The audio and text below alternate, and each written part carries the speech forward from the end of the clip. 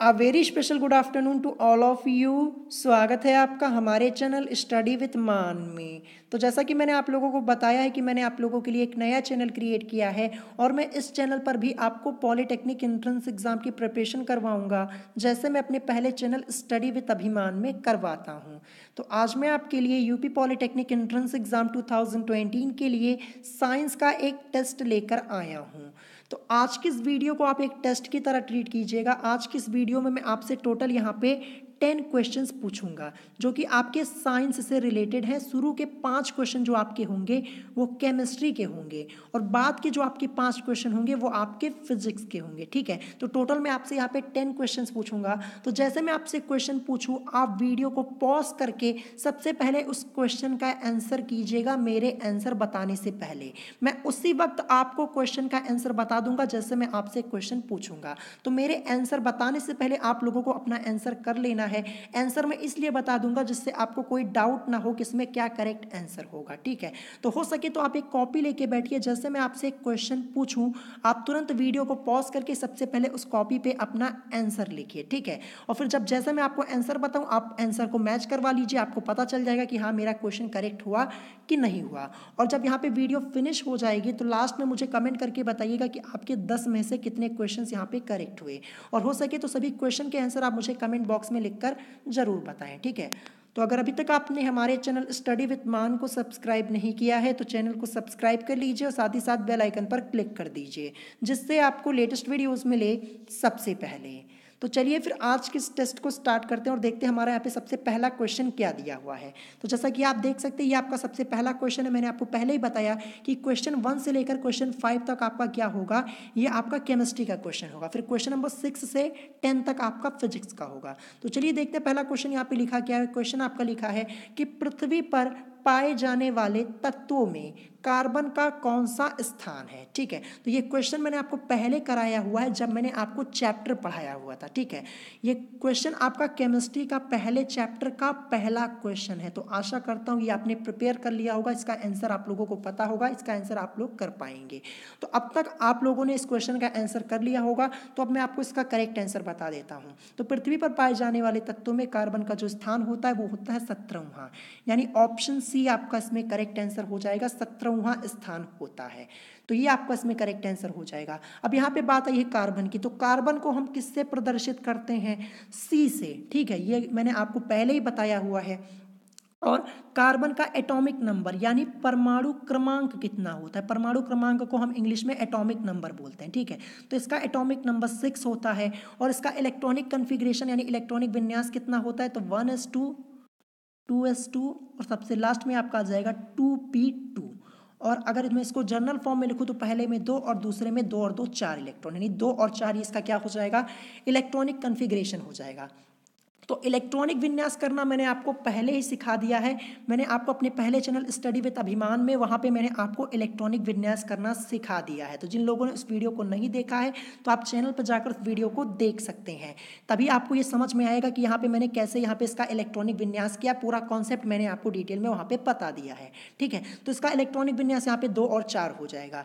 अब यहाँ पे एक कंडीशन आ जाती है, अगर आपको यहाँ पे कार्बन का एटॉमिक नंबर पता है तब भी आप इस क्वेश्चन को कर सकते हैं। इसके लिए एक ट्रिक है, ये ट्रिक आपकी तभी काम करेगी जब आपको यहाँ पे कार्बन का एटॉमिक नंबर याद है। ठीक है, जैसे मान लीजिए अगर आप भूल जाते हैं यहाँ पे, अगर आप इस क्वेश्चन को डायरेक्ट याद करेंगे कि हाँ 17वां स्थान होता है, कभी ना कभी आप इस क्वेश्चन को भूल जाएंगे। ठीक है, लेकिन अगर आपको यहाँ पे कार्बन का एटॉमिक नंबर पता है कि 6 होता है, ठीक है, तो कैसे आप इस क्वेश्चन को ट्रिक से कर सकते हैं ये मैं आपको समझा देता हूँ। तो यहाँ पे 15वां 20वां 17वां 18वां लिखा है। ठीक है, तो आपको यहाँ पे नंबर पे ध्यान देना है। क्या करना है आपको? यहाँ पे उल्टा घटाना करना है। जैसे 15 लिखा है तो 15 में सबसे पहले यहाँ पे जैसा कि आप देख सकते हैं 5 को हम लेंगे। ठीक है, 5 में से हम 1 को लेस करेंगे तो कितना आएगा?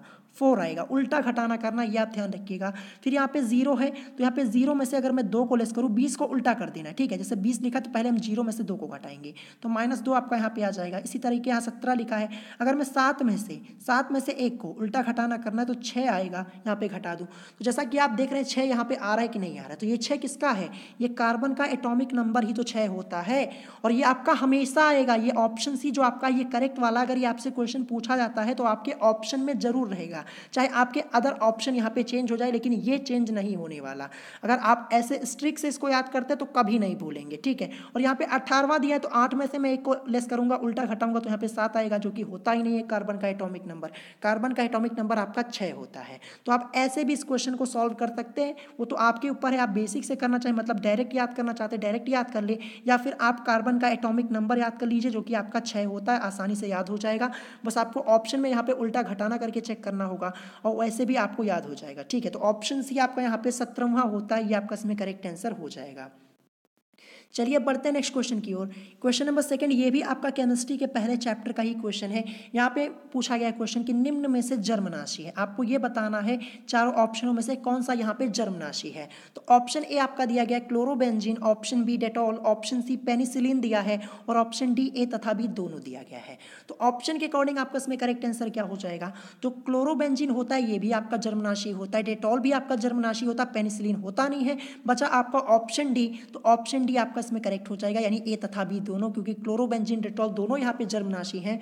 तो ऑप्शन डी आपका इसमें करेक्ट आंसर हो जाएगा। आशा करता हूँ ये आप क्वेश्चन कर पाए होंगे, इसका करेक्ट आंसर कर पाए होंगे। अब चलिए बढ़ते हैं नेक्स्ट क्वेश्चन की ओर। क्वेश्चन नंबर थर्ड, तो क्वेश्चन नंबर थर्ड ये आपका केमिस्ट्री का सेकंड चैप्टर का आपका एक क्वेश्चन है। ये चैप्टर मैंने आपको पढ़ा दिया है, मैंने इस टेस्ट में उन्हीं क्वेश्चंस को ऐड किया है जो मैंने आपको पहले करवा दिए, जिससे आपकी प्रैक्टिस हो जाएगी और ये भी पता चल जाएगा कि आपने कितनी प्रिपरेशन यहाँ पे की हुई है। तो अंतराण्विक बल नगण्य होता है, ये आपको बताना है। तो यहाँ पे 4 ऑप्शन दिए गए, ऑप्शन ए ठोस में, ऑप्शन बी आपका दिया गया द्रव में, ऑप्शन सी गैस में और ऑप्शन डी इन सभी में। तो इसमें आपका करेक्ट आंसर क्या हो जाएगा। तो इसमें आपका करेक्ट आंसर हो जाएगा ऑप्शन सी यानी गैस में, ठीक है। यानी अंतराण्विक बल नगण्य किसमें होता है, गैस में होता है। ऑप्शन सी आपका इसमें करेक्ट आंसर हो जाएगा, ठीक है। तो आशा करता हूँ इस क्वेश्चन का आंसर आप लोग कर पाए होंगे, ऑप्शन सी आपका इसमें करेक्ट हो जाएगा। अब चलिए बढ़ते हैं नेक्स्ट क्वेश्चन की ओर। क्वेश्चन नंबर 4, तो क्वेश्चन नंबर 4 ये काफ़ी अच्छा क्वेश्चन और इंपॉर्टेंट क्वेश्चन है। यहाँ पे आपसे पूछा गया कि परमाणु की त्रिज्या कितनी होती है, आपको ये बताना है कि परमाणु की त्रिज्या कितनी होती है। यहाँ पे आपको 4 ऑप्शन देखने को मिल जाते हैं। ऑप्शन ए आपका दिया गया है 10⁻⁹ मीटर, ऑप्शन बी आपका दिया गया है 10⁻⁻12 मीटर, ऑप्शन सी आपका दिया गया 10⁻10 मीटर, ऑप्शन डी दिया गया 10⁻15 मीटर। तो ऑप्शन के अकॉर्डिंग आपका इसमें करेक्ट आंसर क्या हो जाएगा। जो परमाणु की त्रिज्या आपकी होती है वो होती है 10⁻10 मीटर, यानी ऑप्शन सी आपका इसमें करेक्ट आंसर हो जाएगा। ऑप्शन के अकॉर्डिंग आपका यहाँ पे 10⁻10 मीटर ये आपका इसमें करेक्ट हो जाएगा, ठीक है। अब यहाँ से एक क्वेश्चन आपसे और पूछा जा सकता है। यहाँ पे मैंने पूछा कि परमाणु की त्रिज्या कितनी होती है, ये तो हो गई 10⁻10 मीटर, ये आपका करेक्ट हो गया। लेकिन अगर आपसे पूछ लिया जाए कि नाभिक की त्रिज्या कितनी होती है, यानी न्यूक्लियस की नाभिक की त्रिज्या कितनी होती है, तो नाभिक की जो आपकी त्रिज्या होती है वो आपकी होती है 10⁻⁻15 यानी 10⁻15 मीटर होती है।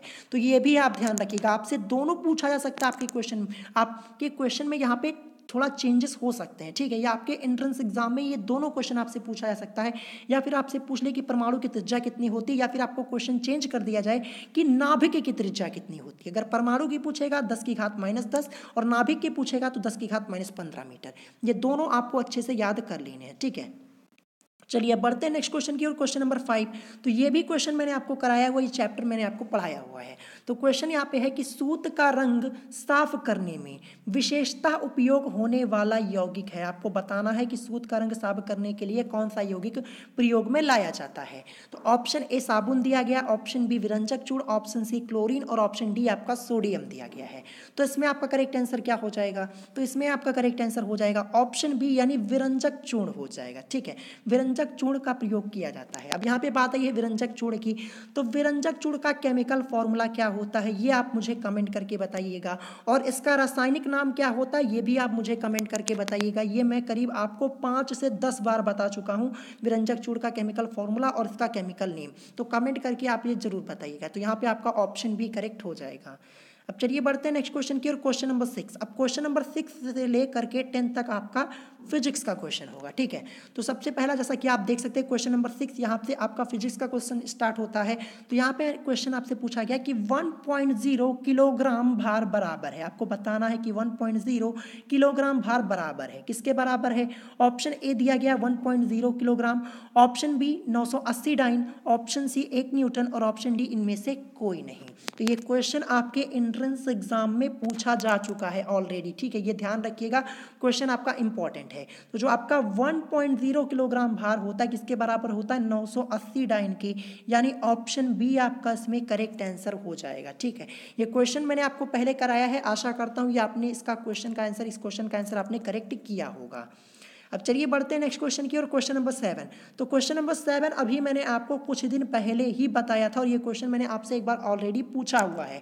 यहाँ पे क्वेश्चन है कि आदर्श अमीटर का प्रतिरोध कितना होना चाहिए, आपको ये बताना है कि आदर्श अमीटर का प्रतिरोध कितना होना चाहिए। ऑप्शन ए दिया गया 0 होना चाहिए, ऑप्शन बी अनंत, ऑप्शन सी 50 ओम और ऑप्शन डी इनमें से कोई नहीं। तो जो आदर्श अमीटर का प्रतिरोध है वो कितना होना चाहिए, 0 होना चाहिए, यानी 0 होना चाहिए। ऑप्शन ए आपका इसमें करेक्ट आंसर हो जाएगा। तो ये क्वेश्चन का आंसर तो मैक्सिमम लोगों ने कर लिया होगा, अभी मैंने आपको कुछ दिन पहले 2 से 3 दिन पहले इस क्वेश्चन का आंसर आपको बताया हुआ था। तो ऑप्शन ए आपका इसमें करेक्ट हो जाएगा। अब चलिए बढ़ते हैं नेक्स्ट क्वेश्चन की ओर, क्वेश्चन नंबर 8। तो क्वेश्चन नंबर 8 ये भी क्वेश्चन आपका यूपी पॉलिटेक्निक एंट्रेंस एग्जाम में पूछा जा चुका है। यहाँ पे आपसे क्वेश्चन पूछा गया कि ध्वनि की तीव्रता को मापते हैं, ठीक है, आपको ये बताना है कि ध्वनि की तीव्रता को हम किस में मापते हैं, हर्ट्ज में, डेसिबल में, सेकंड में, या फिर इनमें से कोई नहीं। तो इसमें आपका करेक्ट आंसर क्या हो जाएगा, तो इसमें आपका करेक्ट आंसर हो जाएगा ऑप्शन बी, यानी डेसिबल में नापते हैं। ध्वनि की तीव्रता को किस में मापते हैं, डेसिबल्स में मापते हैं, जैसा कि आप देख सकते हो ऑप्शन बी आपका करेक्ट हो जाएगा, डेसिबल। ये आपको याद रखना, ये क्वेश्चन इंपॉर्टेंट है, दोबारा आपसे पूछा जा सकता है। तो लास्ट ईयर भी मैंने आपको ये क्वेश्चन कराया हुआ था, तो ऑप्शन बी आपका इसमें करेक्ट हो जाएगा। आशा करता हूँ ये क्वेश्चन आप करेक्ट कर पाए होंगे, क्योंकि इससे पहले मैंने आपको ये क्वेश्चन नहीं करवाया है, तो हो सकता है आपको कुछ प्रॉब्लम यहाँ पे हुई होगी, लेकिन ऑप्शन बी आपका इसमें करेक्ट हो जाएगा, डेसिबल में मापते हैं, ठीक है। ये क्वेश्चन इंपॉर्टेंट है, अच्छे से प्रिपेयर कर लीजिएगा। चलिए बढ़ते हैं नेक्स्ट क्वेश्चन की ओर। तो नेक्स्ट क्वेश्चन जैसा कि आप देख सकते हैं क्वेश्चन नंबर 9 आपका यहाँ पे है, ठीक है। वो क्वेश्चन नंबर 9 आपका यहाँ पे एक न्यूमेरिकल है और काफ़ी अच्छा क्वेश्चन है। इस न्यूमेरिकल को बहुत ही ध्यान से देखिएगा, फिर इस क्वेश्चन को सॉल्व कीजिएगा, क्योंकि आपका इसमें कॉन्सेप्ट यूज़ होने वाला है, एकदम बेसिक कॉन्सेप्ट आपका यूज़ होगा। अगर आपको पता होगा तभी आप इस क्वेश्चन को सॉल्व कर पाएंगे। तो यहाँ पे क्वेश्चन लिखा हुआ है कि यूरेनियम के परमाणु का द्रव्यमान, ठीक है, यूरेनियम के परमाणु का द्रव्यमान 3.7 × 10⁻⁻25 किलोग्राम है। यूरेनियम के परमाणु का द्रव्यमान कोटिमान में है।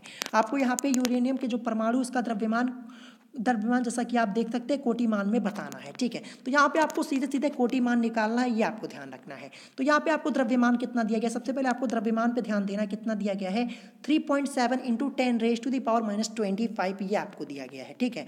तो यहाँ पे कोटिमान ज्ञात करने के लिए रूल क्या होता है, हम यहाँ पे 3.16 से कंपेयर कराते हैं, ठीक है। संख्या को यहाँ पे हम क्या करते हैं, 3.16 से कंपेयर कराते हैं। तो यहाँ पे आपका दिया क्या है, 3.7 दिया गया और 10 की घात -25। तो घात से हमारा अभी यहाँ पे कोई मतलब नहीं, हमें सिर्फ यहाँ पे 3.7 पे ध्यान देना है। तो 3.7 को मैं यहाँ पे लिख देता हूँ नीचे, इसको मैंने लिखा।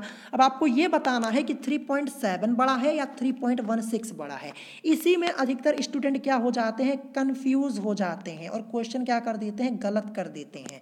तो यहाँ पे आपको ध्यान देना है कि जो 3.16 है और 3.7 इसमें से बड़ा क्या है, इसमें आपका बड़ा है 3.7, ये आपको ध्यान रखना है। क्यों बड़ा है, क्योंकि हम 3.7 के बाद यहाँ पे 0 लिख सकते हैं, ठीक है। ये लिखा नहीं हुआ होता, ये आपका 3.70 ही यहाँ पे लिखा है।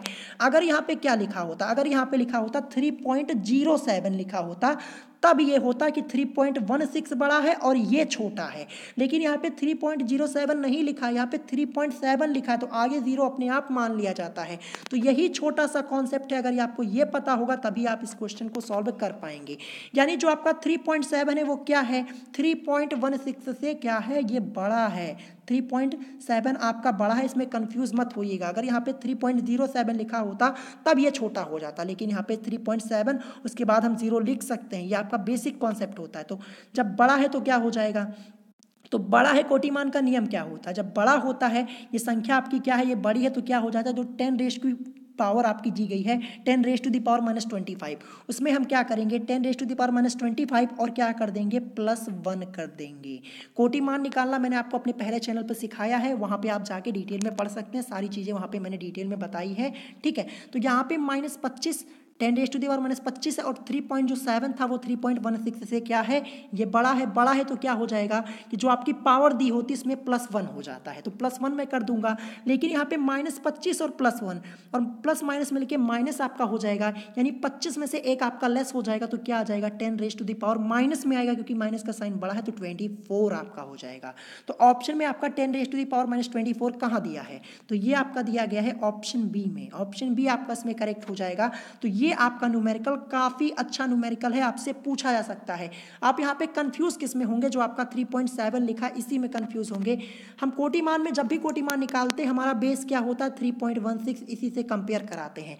अगर 3.16 से जो ये संख्या पहले की होती है ये बड़ी होती है तो हम क्या कर देते हैं पावर में हम +1 कर देते हैं। अगर बराबर रहती है, ठीक है, या फिर क्या रहती छोटी रहती है तो क्या रहती एज इट इज़ यहाँ पे नोट डाउन कर देते हैं, पावर में कोई चेंज नहीं आता है। ठीक है, अगर लेकिन बड़ी हो जाती है तो क्या होता है +1 कर देते हैं। तो सारा कॉन्सेप्ट मैंने आपको सिखाया अपने पहले चैनल स्टडी विद अभिमान में, वहाँ पर मैंने आपको कोटि मान निकालना सिखाया है। तो जो आपका 3.7 था ये क्या था, ये 3.16 से बड़ा था, 16 से बड़ा था तो 10 की खावत -25 यहाँ पे दी हुई थी, तो यहाँ पे +1 कर देंगे तो प्लस माइनस मिलके माइनस और 10⁻⁻24 आपका इसमें करेक्ट आंसर हो जाएगा। ऑप्शन बी आपका इसमें करेक्ट हो जाएगा। ठीक है, तो आशा करता हूँ ये क्वेश्चन आप समझ गए होंगे और इस क्वेश्चन को कितने लोग कर पाए ये कमेंट करके जरूर बताइएगा।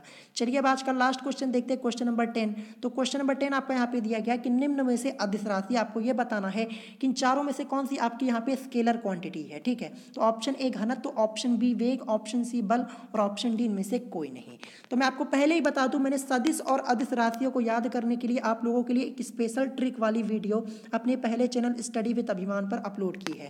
तो अगर आपने वो वीडियो देख ली होगी तो आपको यहाँ पे सदिश और अदिश में कोई कन्फ्यूजन होगा ही नहीं। मैंने पूरा टॉपिक ही वहाँ पे कवर अप कर दिया सदिश अदिश राशियों का, आपको यहाँ पे कोई टेंशन लेने की बात ही नहीं कि आप पहचान नहीं पाएंगे। पूरी ट्रिक मैंने बनाई हुई है अच्छे से और डिटेल में आपको समझा दिया है। तो अगर अभी तक आपने उस वीडियो को नहीं देखा तो आप चैनल पर जाकर देख सकते हैं। ठीक है, तो यहाँ पे आपका करेक्ट आंसर क्या हो जाएगा ऑप्शन ए यानी घनत्व। जो घनत्व है ये आपकी एक अदिश राशि है और इसके अलावा जो आपका यहाँ पे वेग बल दिया है ये सब क्या है, ये सब आपकी सदिश राशियाँ हैं यानी वेक्टर क्वांटिटी हैं। केवल यहाँ पे घनत्व जो आपका है ये आपकी स्केलर है यानी ऑप्शन ए ये आपकी अदिश राशि हो जाएगी। ठीक है, तो यहाँ पे आज की इस वीडियो में टोटल मैंने आपसे 10 क्वेश्चंस पूछे हुए हैं। ठीक है, आप मुझे कमेंट करके बताइएगा कि आपके 10 में से कितने क्वेश्चंस यहाँ पे करेक्ट हो पाए हैं। ठीक है, और अगर एक आध दो क्वेश्चन गलत भी हो गए तो आप उसकी टेंशन मत लीजिएगा, प्रैक्टिस कीजिए, आपके क्वेश्चन हमेशा सही होंगे। ठीक है, तो अगर आज की इस वीडियो में कोई बात आपको ना समझ में आई हो तो आप मुझसे कमेंट करके पूछ सकते हो। अगर आज की वीडियो आपको पसंद आई हो तो वीडियो को लाइक करना मत भूलिएगा और साथ ही साथ हमारे चैनल स्टडी विद मान को सब्सक्राइब करना मत भूलिएगा। तो आज की वीडियो में इतना ही, मिलेंगे नेक्स्ट वीडियो में। Thanks for watching.